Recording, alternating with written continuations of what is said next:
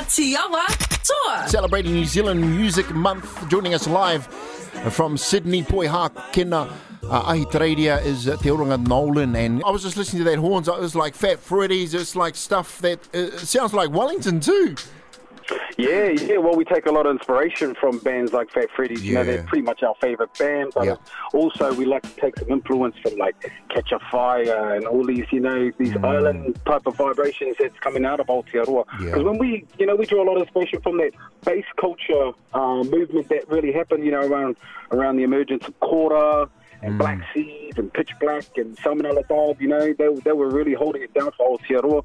But, and then now it's sort of changed the sound, but we want to merge both of those sounds, and, that's what we're trying to do as well. We're jamming Sub-Tribe. This one's called Next Phase. Tell us a bit about this one. We were going to originally bring out The Road as our first single, but then Tommy just sent me this random beat, bro, which this, Next Phase is, and as soon as I heard that, bro, I just came up with wicked inspiration and just wrote whatever came out, and just one take, sent it to him, and he was like, all right, that's going to be our next single, because that's me. And that's what it is, bro. It's just a one-take wonder, and and it really took off. It hit the airwaves over here, Triple J, and it's gone really well, bro. We're stoked. Sub-Tribe in the house, you would not see a tour.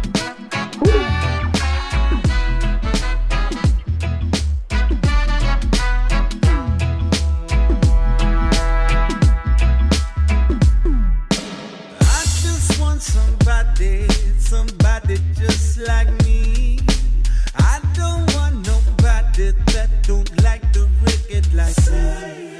I can do your body moving close to me. Steady back on me, yeah. Let the reggae music play. Let the drum and bass play. Rock steady jam all day. You break it on down to the next phase. Let the reggae music play. Let the drum and bass play. Rock steady jam all day. We break it on down to the.